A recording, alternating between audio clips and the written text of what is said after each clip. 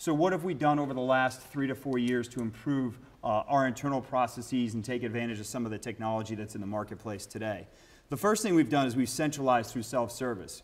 We've gone out to all of our partners, which includes contract holders, as I mentioned, lenders, insurance companies, dealerships, and said, hey, if you submit the information to us online, we can then collapse that information and process your claims faster, do it at a lower cost, and by the way, all that can be given back to you in lower rates and how you're selling your products, right?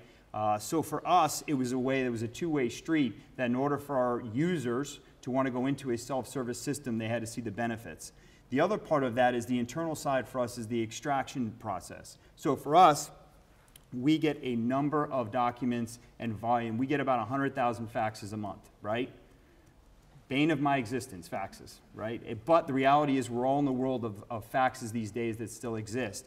Well, taking the data off those faxes and doing something with them is another critical part of what we talk about. We get emails. We get well over, I think, 500,000 to 600,000 emails a month as well. And when our emails come in, it's not just a single document. It could be up to 40, 50, 70 pages because we're getting it from insurance companies, evaluation reports, all different disparate data points that we've got to consolidate and migrate into our centralized systems. And then the last portion is really to look at something that we weren't even aware of at the time, but what they call RPA today. We just called them Kapow robots back in the day, but now it's got a new fancy term called Robotic Process Automation. And at the end of the day, what it really does is it's a lot of migration of that data. You know, as Tom mentioned, it's one of the tools in your toolbox that you want to have available to you. So talking about centralizing the data and making it easier to collect the data, one of the areas that we really saw as a challenge in our organization was the collection of data was happening in so many different locations that as soon as it hit us, it was unreliable, meaning that the source could have been someone who was manually typing it in, putting it in a spreadsheet, Word document, email, fax, physical mail. We had to centralize that as much as possible. And I'd love to say that it's 100% centralized, but it's not. But for the most part, we've really moved to digitize that and convert it from just sort of an individual data point into a centralized location. Once we got it there, we were able to extract the data as we've talked about. Including in that is the ability to organize a lot of the documents we get. So for those on the claim side of the world, you know that you get a lot of documents. In order to organize those and put them in a format that you can actually handle and adjudicate these claims, for us it was critical to sort of line these documents up in order for us to have the ability to adjudicate these faster. And I'll talk about the faster part here in a couple of minutes.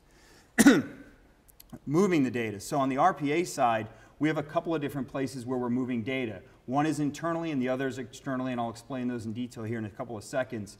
But the reality is we get data from so many sources internally and externally, we've got to find a way to make sure we're bringing it in-house, looking at it, and then transitioning it to what we call our system of record. So I apologize for the graphics there if it's tough to see, but this is actually the full view from a technological perspective of what we do. So the first thing we do is we use a portal to collect everything we can from our customers. Again, the customers can be contract holders, lenders, etc. We bring them in.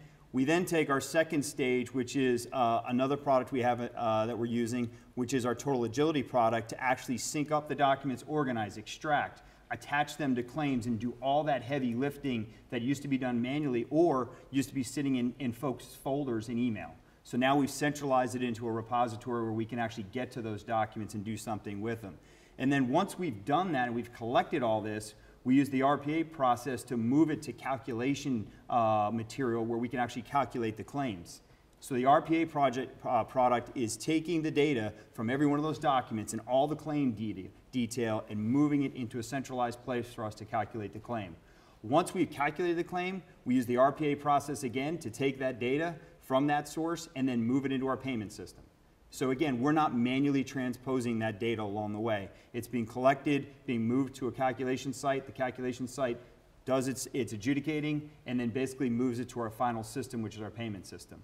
The other aspect, that's an internalized approach. The other aspect for us is the external side.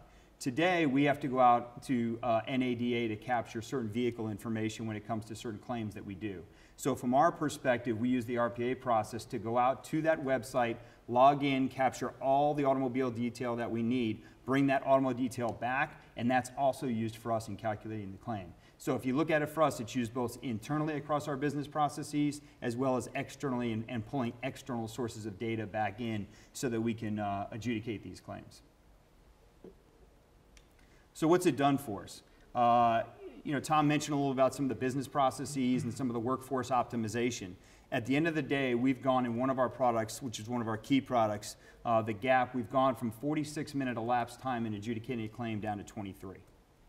And at least 75% of that work is done by RPA today, okay? We've reduced our error rates by 35% because folks are not transposing information from sheet to sheet, spreadsheet to spreadsheet, et cetera. System synchronization. Now we know that the data we're handling from one place to the next isn't being handled by 2 or 3 people, 2 or 3 different resources, whether they're technology or not, they're handled by a single resource in the RPA and then handed to our system of record. And then speed to service. All this ends, and Tom mentioned the Net Promoter Score. At the end of the day, it's all about customer satisfaction and providing that service. And our rapid claims processing solution has really improved, and it's also a selling utility for us as an organization because now we can go out to those dealers and say, hey, you can sell a product where we can turn around the warranties on this within X hours or X days based on what we're using it for. And then, of course, our reduced call escalations because the information is accurate. Thank you.